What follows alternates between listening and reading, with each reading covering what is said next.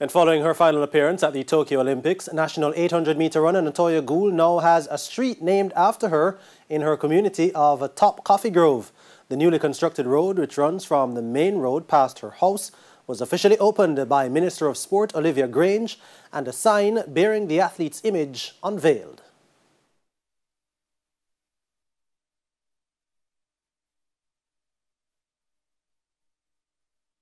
You know, like they come together to have this special day for me to rename my street after me, which I grew up in. I'm really proud and happy about it.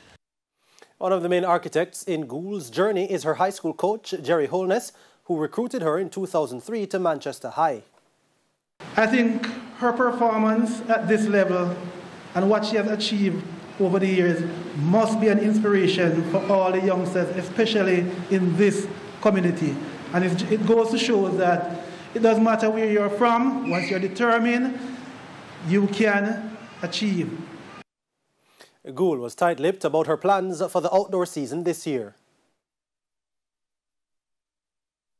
Well, at this moment, I have to wait and see what my coach says. You know, when I get back, I have to have a conversation with him about my upcoming season because it will be a long season next year, so we'll see what goes on. And the Sports Minister Grange also announced plans for a partnership with Kenya to aid the nation's distance program. They want us to train their sprinters, and they will train our middle distance runners.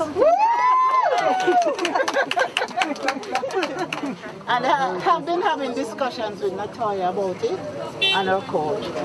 So if she can go there and she get that much more training, then you can expect that much more from her. Although Jamaica has done well with her athletes.